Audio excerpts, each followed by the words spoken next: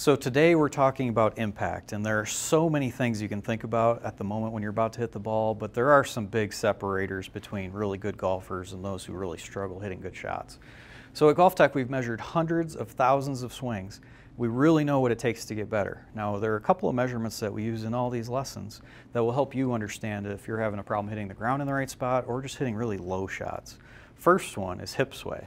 So the golfers with the highest handicaps on average have their hips a little further away from the target than where they started, almost a half of an inch.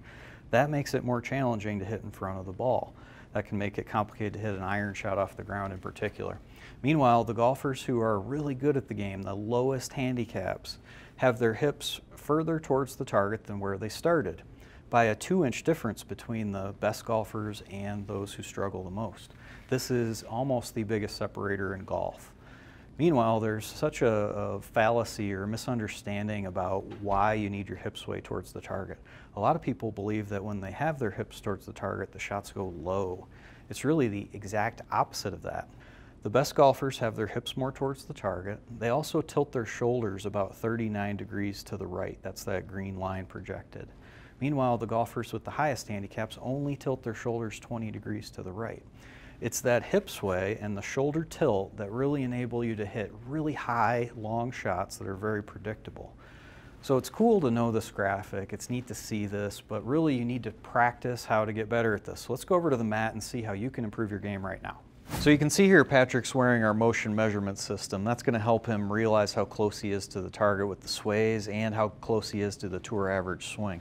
So take a look at that graphic up there. You don't want to be like the red golfer.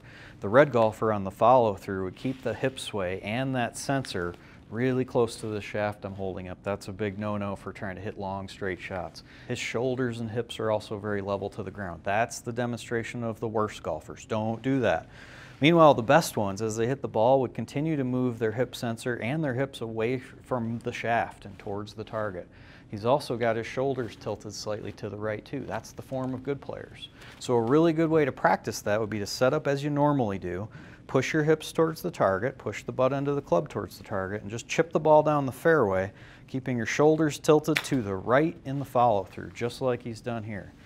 Now that's a really good place to start, but ultimately you need to start hitting these balls harder and faster, trying to recreate that same feel. So that's the form expert golfers use. You see them displayed on TV every single week on the PGA Tour.